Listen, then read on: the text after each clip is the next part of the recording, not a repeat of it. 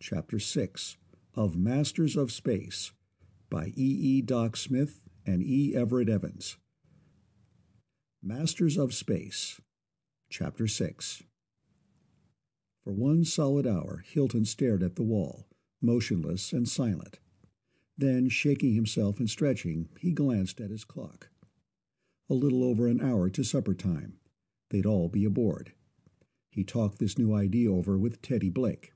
He gathered up a few papers and was stapling them together when Carnes walked in. "Hi, Bill. Speak of the devil. I was just thinking about you." "I'll just bet you were." Carnes sat down, leaned over, and took a cigarette out of the box on the desk. "And nothing printable either." "Chip-chop, fellow, on that kind of noise," Hilton said. The team chief looked actually haggard. Blue-black rings encircled both eyes. His powerful body slumped. "How long has it been since you had a good night's sleep?" "How long have I been on this job? Exactly 120 days. I did get some sleep for the first few weeks, though." "Yeah. So answer me one question. How much good will you do us after they've wrapped you up in one of those canvas affairs that lace up the back?" "Huh? Oh, but damn it, Jarv, I'm holding up the whole procession. Everybody on the project's just sitting around on their tookuses waiting for me to get something done, and I'm not doing it. I'm going so slow a snail is lightning in comparison." "Calm down, big fellow. Don't rupture a gut or blow a gasket. I've talked to you before, but this time I'm going to smack you bow-legged. So stick out those big floppy ears of yours and really listen. Here are 3 words that I want you to pin up somewhere where you can see them all day long. Speed is relative.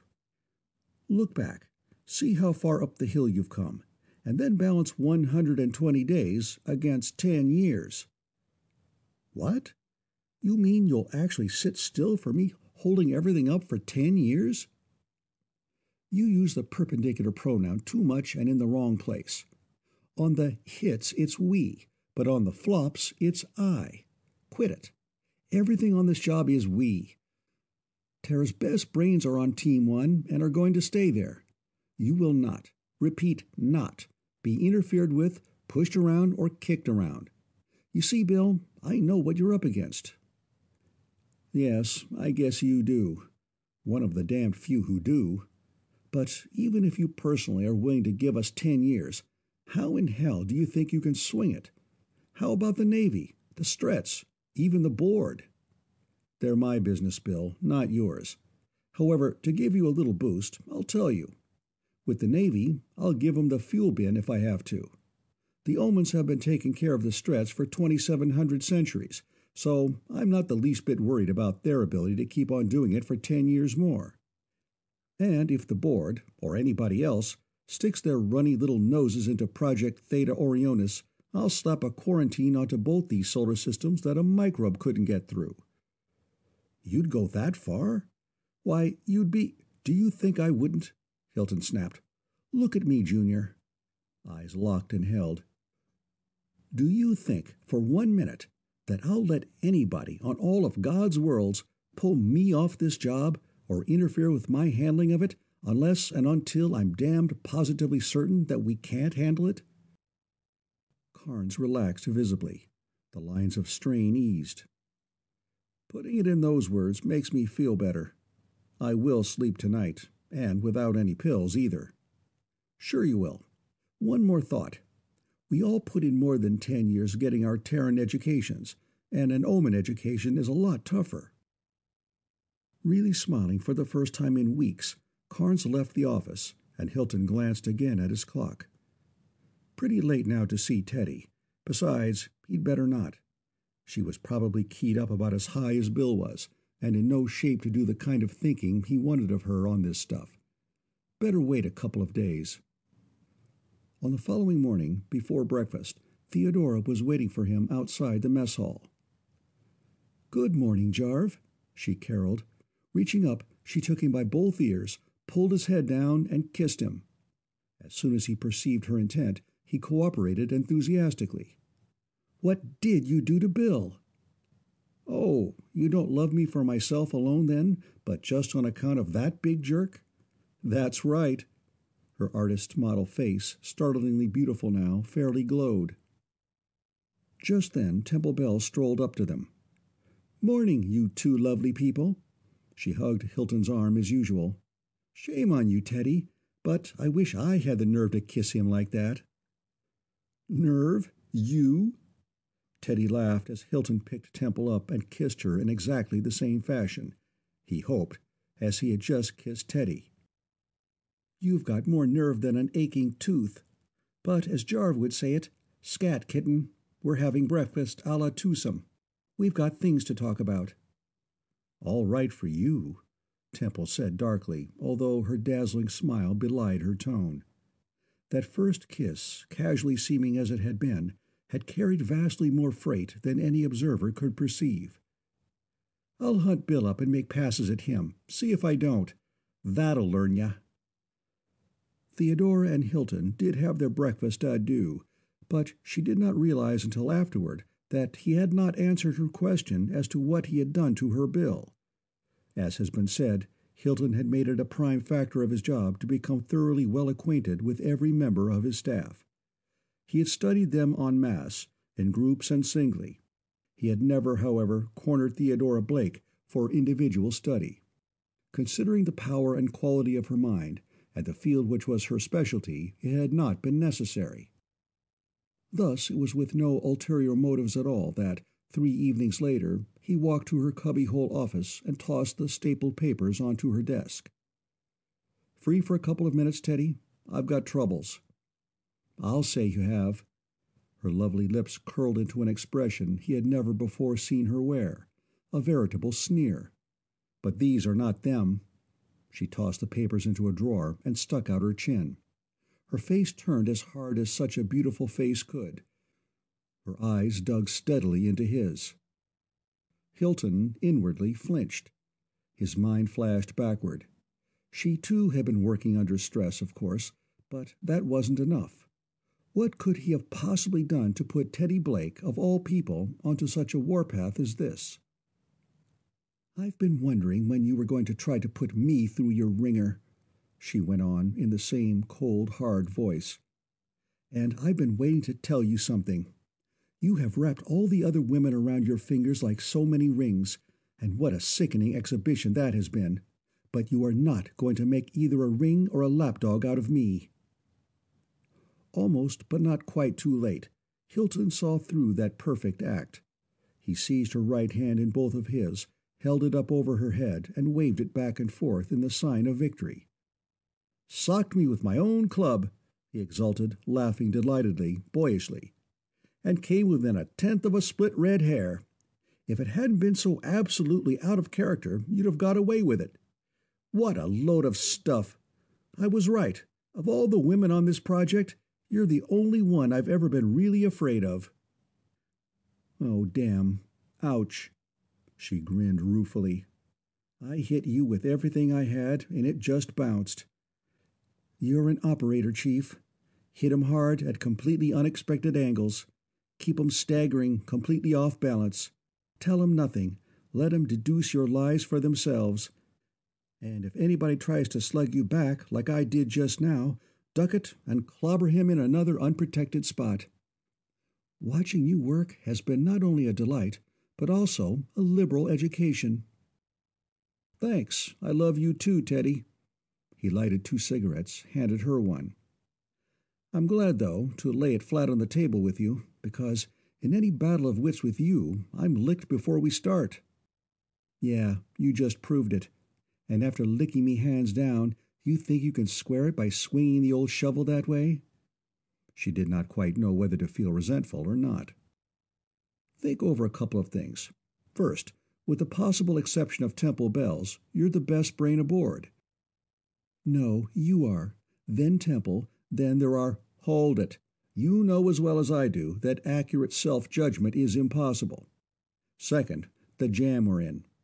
Do I, or don't I, want to lay it on the table with you, now and from here on? Bore into that with your Class A double-prime brain. Then tell me." He leaned back, half-closed his eyes, and smoked lazily. She stiffened, narrowed her eyes in concentration, and thought. Finally, Yes, you do. And I'm gladder of that than you will ever know. I think I know already, since you're her best friend and the only other woman I know of in her class. But I came in to kick a couple of things around with you. As you've noticed, that's getting to be my favorite indoor sport. Probably because I'm a sort of jackleg theoretician myself. You can frame that, Jarve, as the understatement of the century. But first, you are going to answer that question you sidestepped so neatly. What I did to Bill? I finally convinced him that nobody expected the team to do that big a job overnight, that you could have 10 years, or more if necessary. I see. She frowned. But you and I both know that we can't string it out that long. He did not answer immediately. We could, but we probably won't, unless we have to. We should know, long before that, whether we'll have to switch to some other line of attack. You've considered the possibilities, of course. Have you got anything in shape to do a fine-tooth on? Not yet. That is, except for the ultimate, which is too ghastly to even consider except as an ultimately last resort. Have you? I know what you mean. No, I haven't either. You don't think, then, that we had better do any collaborative thinking yet? Definitely not. There's altogether too much danger of setting both our lines of thought into one dead-end channel. Check. The other thing I wanted from you is your considered opinion as to my job on the organization as a whole. And don't pull your punches. Are we in good shape or not? What can I do to improve the setup? I have already considered that very thing at great length, and honestly, Jarve, I don't see how it can be improved in any respect. You've done a marvelous job, much better than I thought possible at first. He heaved a deep sigh of relief, and she went on. This could very easily have become a god-awful mess, but the board knew what they were doing, especially as to top man, so there are only about 4 people aboard who realize what you have done. Alex Kincaid and Sandra Cummings are 2 of them. One of the 3 girls is very deeply and very truly in love with you. Ordinarily, I'd say no comment, but we're laying on the line, well, you'll lay that on the line only if I corkscrew it out of you, so I'll QED it. You probably know that when Sandy gets done playing around, it'll be bounce back, Teddy. She hasn't been. If anything, too much the opposite. A dedicated scientist type. She smiled, a highly cryptic smile. For a man as brilliant and as penetrant in every other respect. But after all, if the big dope didn't realize that half the women aboard, including Sandy, had been making passes at him, she certainly wouldn't enlighten him. Besides, that one particular area of obtuseness was a real part of his charm. Wherefore she said merely, I'm not sure whether I'm a bit catty or you're a bit stupid. Anyway, it's Alex she's really in love with, and you already know about Bill and me. Of course, he's tops, one of the world's very finest. You're in the same bracket, and as a couple, you're a dry fit, 1 in a million. Now I can say, I love you too. She paused for half a minute, then stubbed out her cigarette and shrugged. Now I'm going to stick my neck way, way out. You can knock it off if you like. She's a tremendous lot of woman, and if, well, strong as she is, it'd shatter her to bits. So, I'd like to ask, I don't quite, well, is she going to get hurt? Have I managed to hide it that well? From you?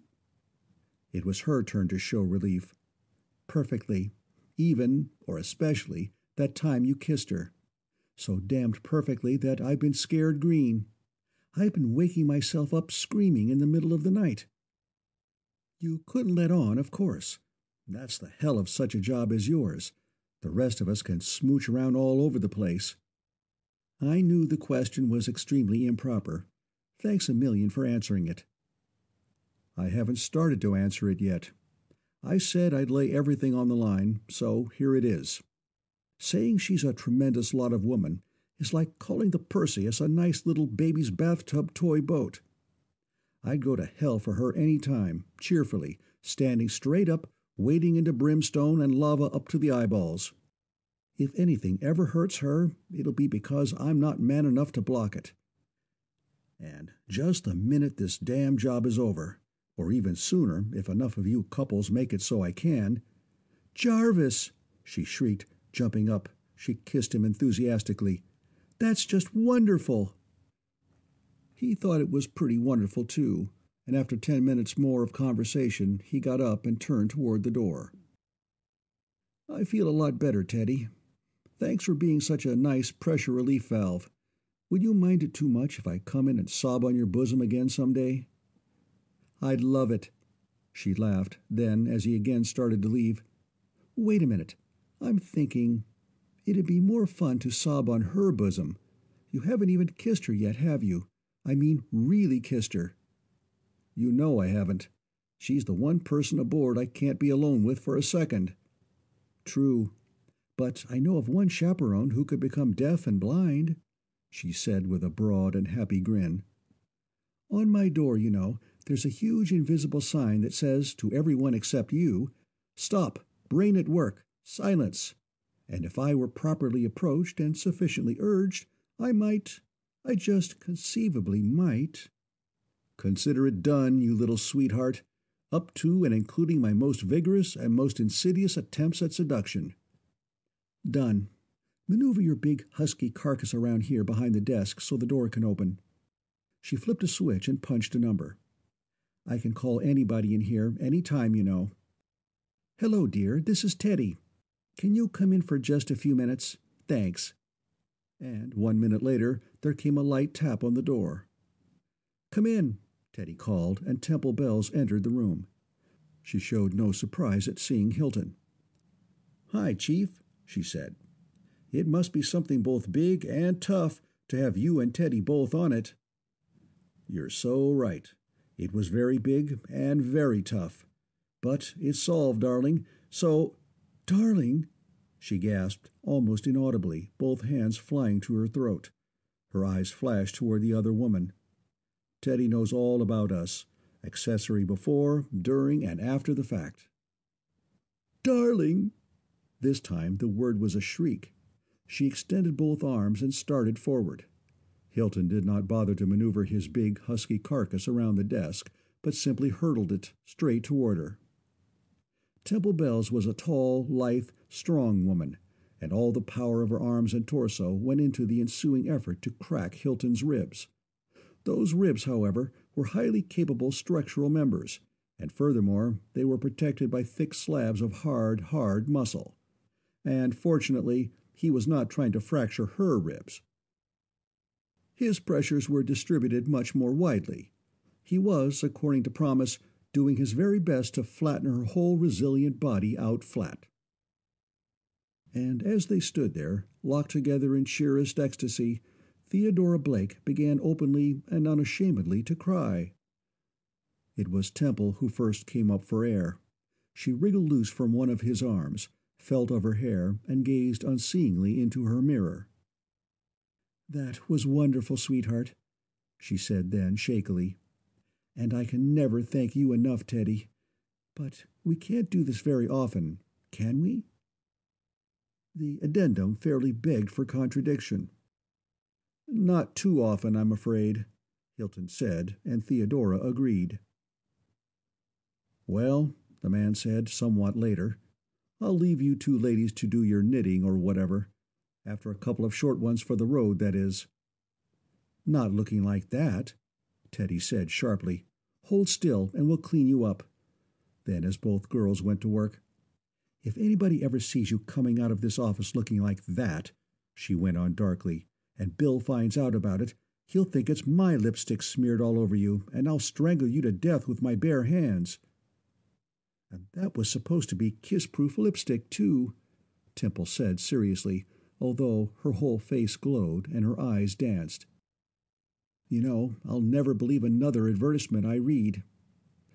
Oh, I wouldn't go so far as to say that if I were you. Teddy's voice was gravity itself, although she, too, was bubbling over.